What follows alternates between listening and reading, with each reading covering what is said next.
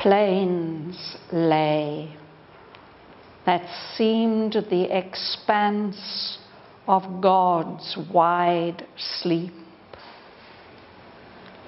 Thought's wings climbed up towards heaven's vast repose, lost in blue deeps of immortality. A changed earth nature felt the breath of peace. Air seemed an ocean of felicity, or the couch of the unknown spiritual rest. A vast quiescence swallowing up all sound into a voicelessness of utter bliss. Even matter brought a close spiritual touch, all thrilled with the immanence of one divine. The lowest of these earths was still a heaven, translating into the splendor of things divine the beauty and brightness of terrestrial scenes. Eternal mountains, ridge on gleaming ridge, whose lines were graved as on a sapphire plate, and etched the borders of heaven's lustrous noon, climbed like piled temple stairs, and from their heads of topless meditation heard below the approach of a blue pilgrim multitude, and listened to a great arriving voice of the wide travel hymn of timeless seas. A chanting crowd from mountain bosoms slipped, past branches fragrant with a sigh of flowers, hurrying through sweetnesses with revel leaps, the murmurous rivers of felicity, divinely rippled, honey-voiced desires, mingling their sister eddies of delight. Then, widening to a pace of calm-lipped muse, down many glimmered estuaries of dream, went whispering into lakes of liquid peace. On a brink held of senseless ecstasy, and guarding an eternal poise of thought, sat sculptured souls, dreaming by rivers of sound in changeless attitudes of marble bliss. Around her lived the children of God's day in an unspeakable felicity, a happiness never lost, the immortal's ease, a glad eternity's blissful multitude. Around the deathless nations moved and spoke, souls of a luminous celestial joy, faces of stark beauty, limbs of the molded ray. in cities cut like gems of conscious stone, and wonderful pastures, and on gleaming coasts, bright forms were seen, eternity's luminous tribes. So last week we read that Savitri has risen into the world of everlasting day. And there that is really a paradise, heaven. And there she could see the 7 immortal earths, homes of the blessed, released from death and sleep. So,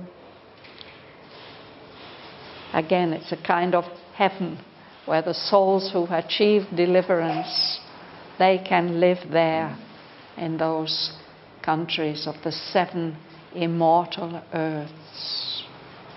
So that is what we are reading about today. There one could see vast plains that seemed like the expanse of God's wide sleep. They are so peaceful, lying beneath the sun. And above is a blue sky. Thought's wings climbed up towards heaven's vast repose, lost in blue deeps of immortality. That's what you should read, Rosa. Yeah. Plains lake that seem the expanse of God's wide sleep, thoughts, wings, climbed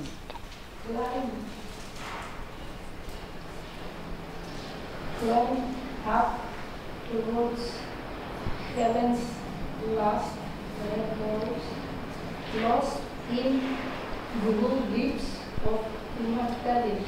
Yes. So plains, they are the flat lands. Especially in North India, there are very, very vast plains. But these are not in North India, they are in some heavenly country. And they are so wide, an expanse, a very wide space. It seems as if God would be sleeping there. They are wide enough for him to lie down and sleep, and peaceful enough. And then he says, thoughts' wings. So we can have winged thoughts that rise higher and higher. They climbed up towards heaven's vast repose. So this is also very wide and vast and open. The sky. There the thoughts wing up, perhaps like birds, and they get lost in the heights, in those blue deeps of immortality. They can go further and further and further and reach a state, a deep state of immortality.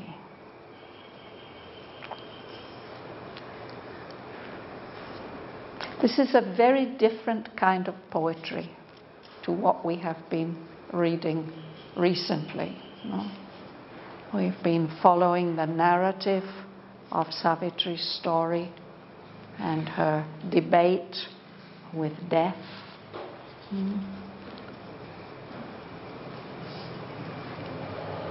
Sri Aurobindo is a great nature poet, but here he's using the language of nature poetry to tell about scenes that are beyond our earth altogether. So he has to give us hints to help us imagine what those heavenly worlds are like. Martin, you would read? The changed earth nature felt the breath of peace. Air seemed an ocean of felicity, for the couch of the unknown spiritual rest. The vast distance swallowing up all sound into a voicelessness of utter bliss. Even matter brought a close spiritual touch, all thrilled with the immanence of one divine. Yes. So in those 7 immortal earths, the earth nature that we are familiar with was changed, it was transformed, and there it could feel peace, which we rarely feel here on earth. And the air, the atmosphere there seemed like a limitless ocean of felicity, of happiness, peaceful happiness. Or maybe it's like a couch, a bed for the unknown, spiritual rest. There's something so restful and peaceful about it. And everything is very, very quiet and still, quiescent. It means not reacting, just being very, very still, quiet. That quietness seems to swallow up all sound. No sound can be heard. It swallows it up into a state of utter bliss. Such intense bliss, such intense ecstasy and delight that no sound can be uttered. Voicelessness. It's an intense concentration in bliss.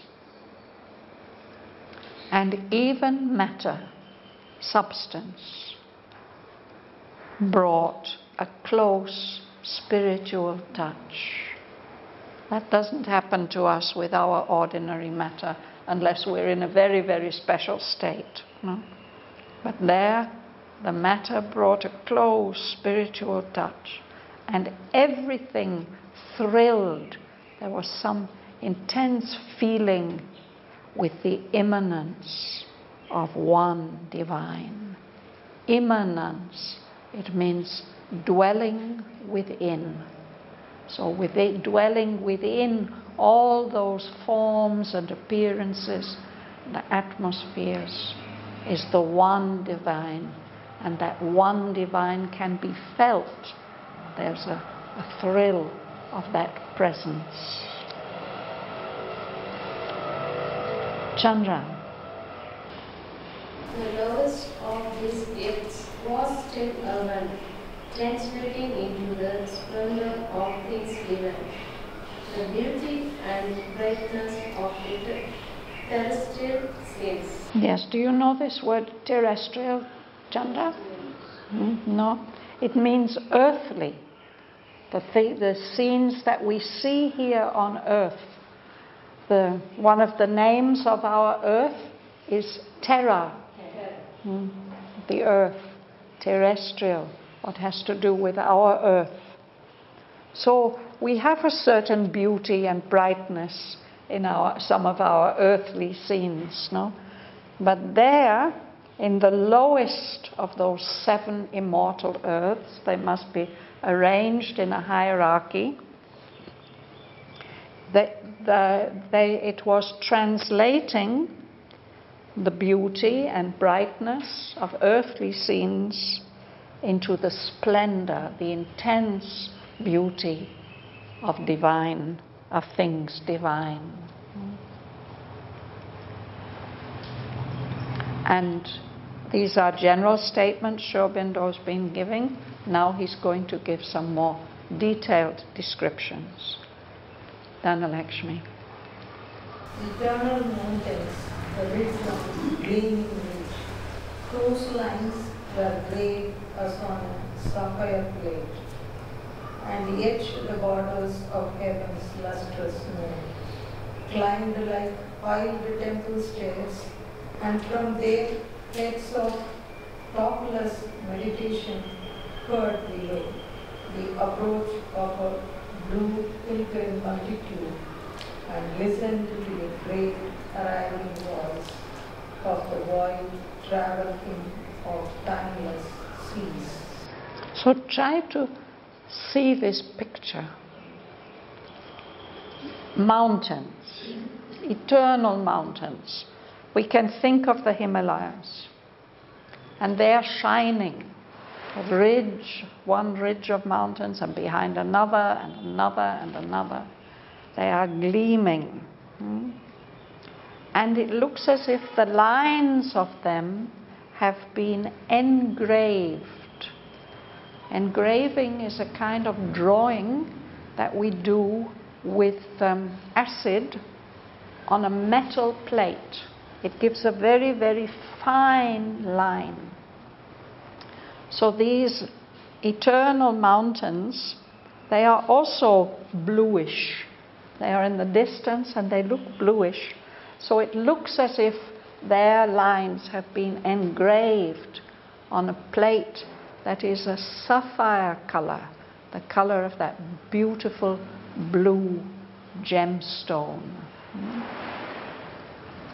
These lines etched the borders of heaven's lustrous noon. So they are, this is also like graving, it's done with acid. So the heaven, the sky, the way that it is at midday, at noontime, an intense blue. Onto that sky, it's as if we can just see the outlines of those blue mountains. It's all wonderfully blue. And they are, we see the lowest ones first, and then higher and higher and higher. So these mountains are like piled temple stairs going up and up.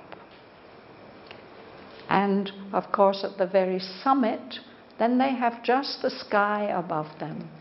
It's as if those mountains are meditating.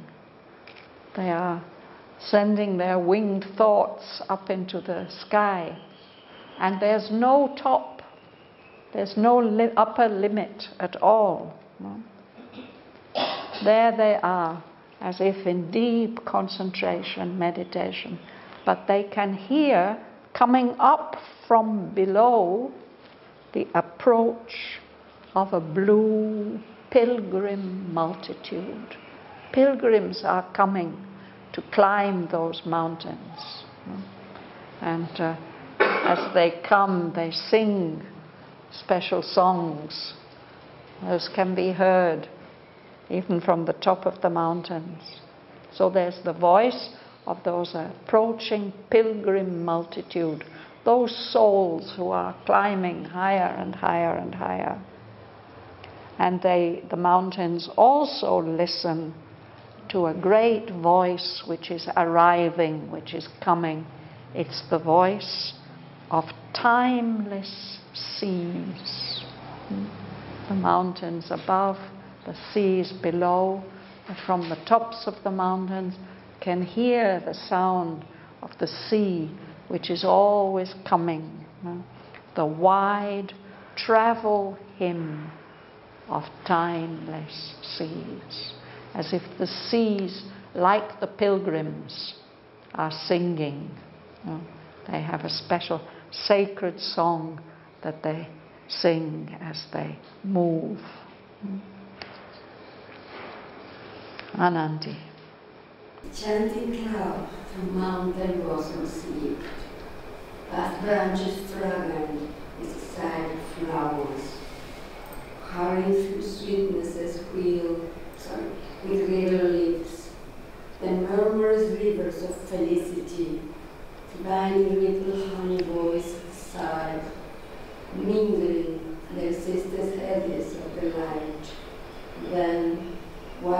the place of calmly muse, down many limitless studies of dream, will whisper into lakes of liquid peace. So this is about the rivers, the streams. First of all, it's like a crowd of streams pouring down from the higher levels of the mountain, coming as if the mountain, from the mountain's bosom, these streams are slipping out, and they pass through the forests there, full of branches, fragrant, with a sigh of flowers, beautifully perfumed flowers breathing. But the streams are hurrying downwards through sweetnesses, all those sweet scenes of the forest, with revel leaps, as if they're having great fun, leaping down the mountain like young goats or like children. These are the murmurous rivers of felicity. They make a sound, a lovely sound, as they leap down the mountainside. But they are rivers of happiness. And the sound of their voices, divinely rippled, honey-voiced desires. Desires, wishes that are sweet like honey. It's in the sound of the rippling of the rivers. And of course they start off near the tops, but then as they come downwards, they come together, they join, mingling their sister eddies of delight. So the streams are female. I think rivers are always female in India, in Indian languages. No? So when two rivers meet, it's like two sisters meeting and embracing. And then they become wider, and they don't leap down so much. They move more slowly, widening to a pace, a steady, slower movement, as if now they are not reveling, now they are musing, they are meditative, thoughtful. They pass down many glimmered estuaries of dream. An estuary is usually where the river moves into the sea. And it often happens that that's a flat area because the river has brought down lots of silt, of soil, and it's built up a flat area. And there are many streams again, estuaries. So it is like that. They flow down many glimmered estuaries of dream. So those estuaries, those streams are glimmering, gleaming in the light.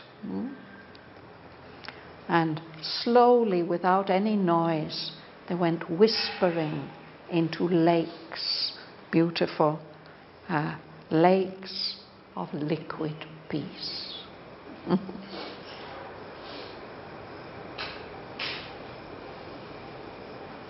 So these are some of the scenes which have some kind of, they translate the beauty and brightness of terrestrial scenes, but it's something way beyond. Joel, would you read? On the brink held of senseless ecstasy, and guarding an eternal voice of thought, sat sculpture, souls dreaming by rivers of sound, in changeless attitudes of marble bliss. So, of course, in the Himalayas, you will see beside the rivers sadhus sitting in concentration. So it is like this. But these beings, these souls, are in ecstasy, on an edge of ecstasy, almost beyond senses, beyond any sense of ecstasy. They're just on the very edge of going into some different consciousness. No? And they keep the same poise, the same position, an eternal poise of thought. They look as if they've been sculptured out of marble, sculptured souls. There they are, dreaming. They don't see the rivers because their eyes are closed, but they hear the rivers. And they are there in their changeless attitudes, their poise of marble bliss, as if they have been carved out of marble, holding that position for a long time. Sergei.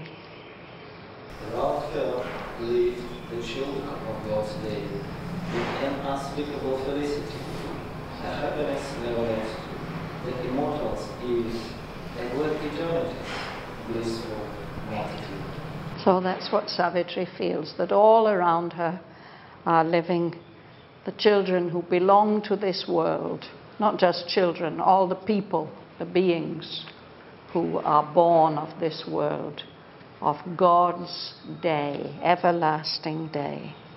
And they live in a felicity, a state of happiness that we can't express. It's unspeakable. It's a happiness that's never lost. They are enjoying the ease, the easiness, the peacefulness, the happiness of the immortals, the deathless beings. They are a multitude. There's a lot of them, a blissful multitude who belong to that glad eternity. Glad is another word for happy. Ganga Lakshmi. Around the deathless nation move and spoke, souls of luminous celestial joy, face of stark beauty, limbs of the molded way, in city cut like gem of conscious stone, and wonderful pasture of our gleaming coast, bright form resting, eternity's luminous trees. Tribes. So around her, the deathless nations. It seems even there are different nations, but they are all immortal. And those beings, people moved and spoke. Souls, all of them are souls of a luminous celestial joy, a heavenly joy that's full of light. So they have such beautiful faces, faces of stark beauty. It's almost too much to bear to see the beauty of these faces. And it's as if their limbs, their bodies have been shaped out of light, molded out of that ray from above. And they live in cities, cities that are as if carved. They look like gems, carved gemstones, as if they've been cut out of conscious stone. Those are the cities, cut like gems of conscious stone. And wonderful pastures. Pastures are grasslands where horses and cows and sheep can graze. And on gleaming coasts there are seas So there are also coasts, the borders between the land and the sea, with sand and where the sea meets the land. So in all these places, these bright forms of these beings are seen. These are the tribes, the peoples, full of light, who belong to that eternal world.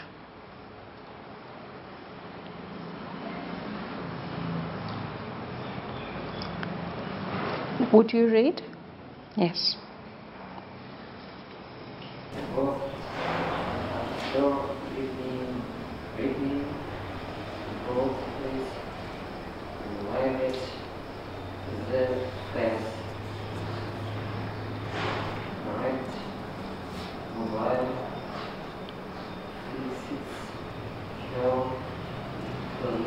Blindly.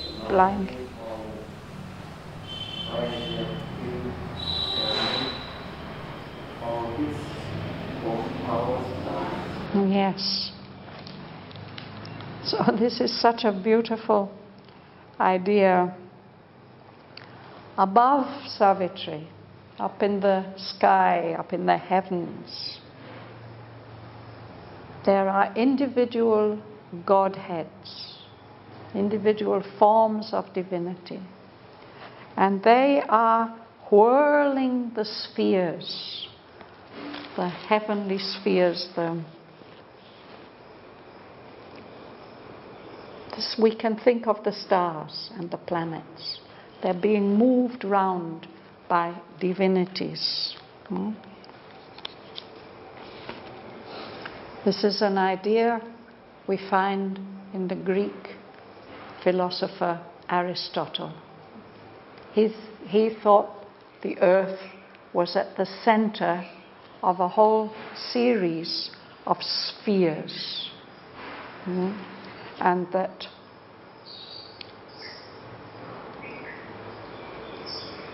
these spheres had holes in them. He imagined them as, I don't know what stuff he imagined them made of, but the closest one to the earth is the moon. So there was a big hole, the light coming through. And further out there were the spheres of the planets, and then the fixed stars.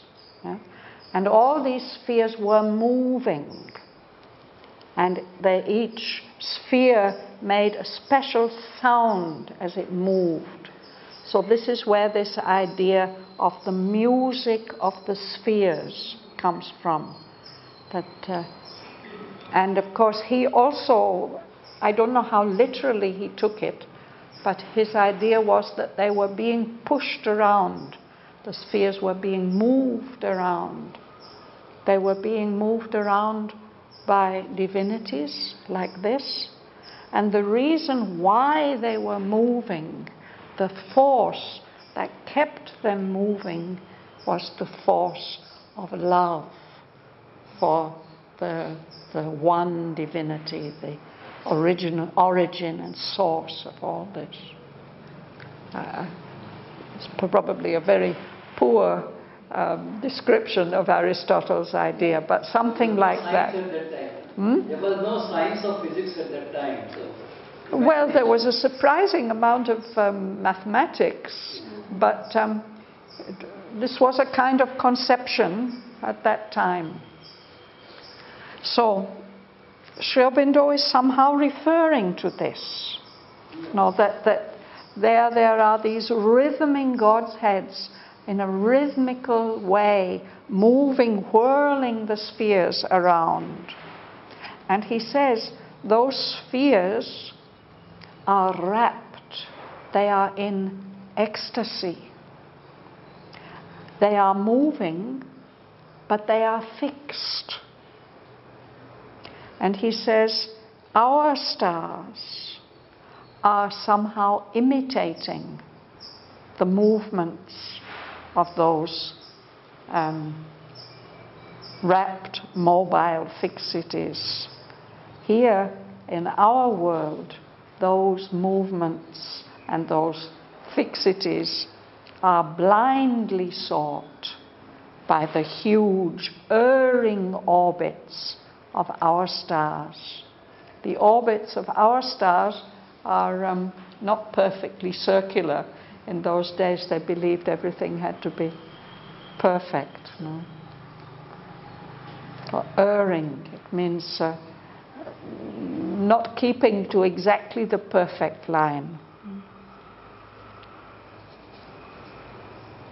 Lela. Ecstatic voices note at hearing's chords. Each movement found a music all its own. Songs, thrills of words upon unfading boughs. The colors of whose plumage had been caught from the rainbow of imagination's wings. One more line. Immortal fragrance packed the quivering breeze. Yes. So what can she hear? She can hear voices, voices that are ecstatic, they are in bliss. This is as if coming into the ears and playing on the chords of hearing. So each movement in that world found a music all its own, a very, very special melody and harmony. There are birds, they sit upon unfading boughs. The leaves don't die and the flowers on those boughs don't die. They are unfading, they are always there. And the birds also have beautiful colors, plumage, that refers to the feathers of the birds. No? They are wonderful colors. It's as if those colors have been caught from a rainbow, not a rainbow such as we really see, but the most perfect and glorious rainbow we could possibly imagine. And the whole atmosphere, the breeze, the little breeze that's coming, is packed with immortal fragrance, wonderful perfume that goes on and on and on. Ellen will read one more sentence. In groups that seem moved bosoms and trembling depths, the million children of the undying spring bloom few unnumbered stars of pure delight, nestling for shelter in their emerald sky. Feeling flower masses look with low, Laughing. laughing eyes. Yes. So this is describing the flowers in the forest. Those groves on the edge of the forest where flowers grow because there's some sunlight. No? Those, he says, those groves, they seemed like moved bosoms, bosoms that are moving with emotion. And behind in the forest itself there are depths, trembling depths, also moving with delight. There, the million children of the undying spring. There it's always spring. And there are so many flowers, uncountable flowers, millions of them. You know? They are blooming like stars that can't be counted, of all different colors, of hued delight. And they are nestling. This is what baby birds do in their nests or in their close to their mother. You know, they are feeling safe and protected. You know, nestling for shelter in their emerald sky. They look like stars, but they are not in the sky. They're in the grass, on the bushes at the edge of the forest. So all those million children of the undying spring, they are masses and masses of flowers. And there are something magical about them, fairy. This is not usually the way that we spell the word fairy. This is a poetic way of doing it. And Aurobindo uses it with this spelling several times in the poem to suggest something enchanting, magical. So those little stars, those wonderful flowers, it's as if they are laughing.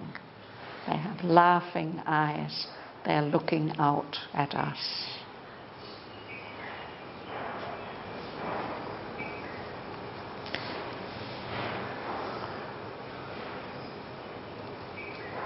Perhaps we'll read one more paragraph, Narendra, one more sentence. A dancing chaos and irresident sea, eternized to heaven's ever-wakeful sight, the clouding battle glow of marvel's tints, which floats across the curtain lids of dream. Yes. So how he puts these words together. So he's describing the sea which dances, and as it dances, it reflects amazing colors, iridescent, all the colors of the rainbow, shining. So it is dancing for heaven to watch. And heaven doesn't close its eyes. This is a world of everlasting day. There's no night, there's no darkness. So there's this dancing, but it's eternal. And it preserves for that heaven's ever wakeful sight the wonderful colors, the crowding petal glow of marvels, tints. Tints are shades of color. They are so wonderful. They are like the petals of all those millions of flowers. They glow like petals, and they are crowding these waves, dancing with their different colors. So they are reflecting the kind of colors that float across the curtained lids of dream. Eyelids. When we close our eyes and dream, we may see marvelous colors that we can't see with our eyes open. Or we may imagine marvelous colors that we can't see.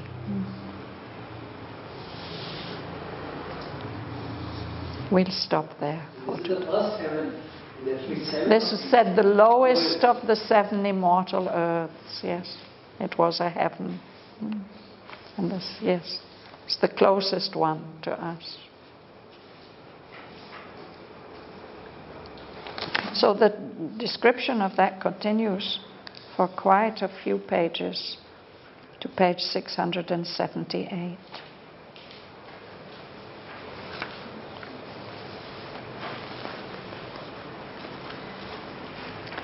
So we can read these lines together. From page 672, line 54.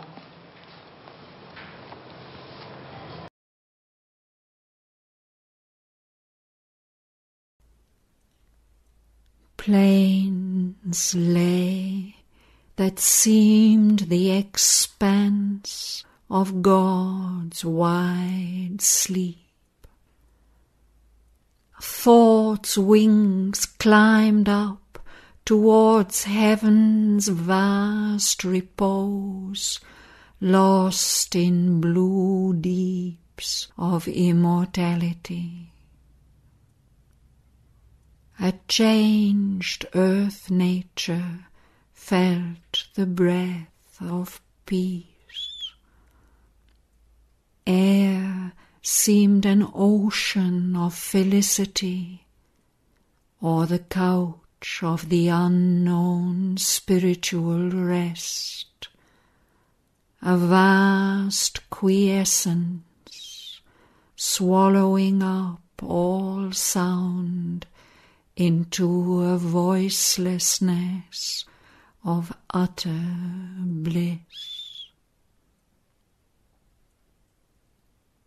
Even matter brought a close spiritual touch, all thrilled with the immanence of one divine. The lowest of these earths was still a heaven, translating into the splendor of things divine the beauty and brightness of terrestrial scenes.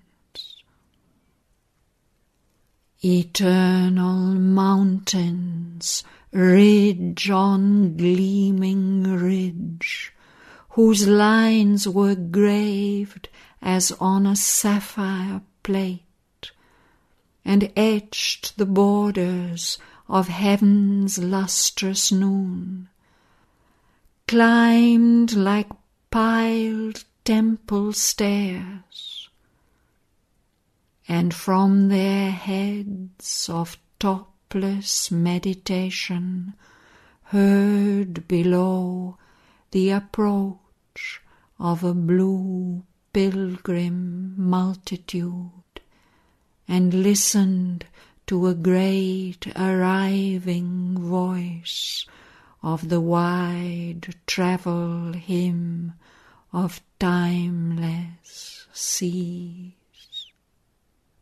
A chanting crowd from mountain bosoms slipped past branches fragrant with a sigh of flowers, hurrying through sweetnesses with revel leaps. The murmurous rivers of felicity, divinely rippled, honey-voiced desires, mingling their sister eddies of delight, then widening to a pace of calm-lipped muse, down many glimmered estuaries of dream went whispering into lakes of liquid peace. On a brink held of senseless ecstasy, and guarding an eternal poise of thought, sat sculptured souls, dreaming by rivers of sound in changeless attitudes of marble bliss. Around her lived the children of God's day in an unspeakable felicity, a happiness never lost, the immortal's ease, a glad eternity's blissful multitude. Around the deathless nations moved and spoke, souls of a luminous celestial joy, faces of stark beauty, limbs of the moulded ray. In cities cut like gems of conscious stone, and wonderful pastures, and on gleaming coasts, bright forms were seen, eternity's luminous tribes. Above her, rhythming Godheads whirled the spheres, rapt mobile fixities, here blindly sought by the huge erring orbits of our stars. Ecstatic voices smote at hearing's chords. Each movement found a music all its own. Songs thrilled of birds upon unfading boughs, the colours of whose plumage had been caught from the rainbow of imagination's wings. Immortal fragrance packed the quivering breeze. In groves that seemed moved bosoms and trembling depths, the million children of the undying spring bloomed, pure unnumbered stars of hued delight, nestling for shelter in their emerald sky. Fairy flower masses looked with laughing eyes. A dancing chaos, an iridescent sea, eternized to heaven's ever-wakeful sight, the crowding petal glow of marvel's tints, which float across the curtained lids of dreams.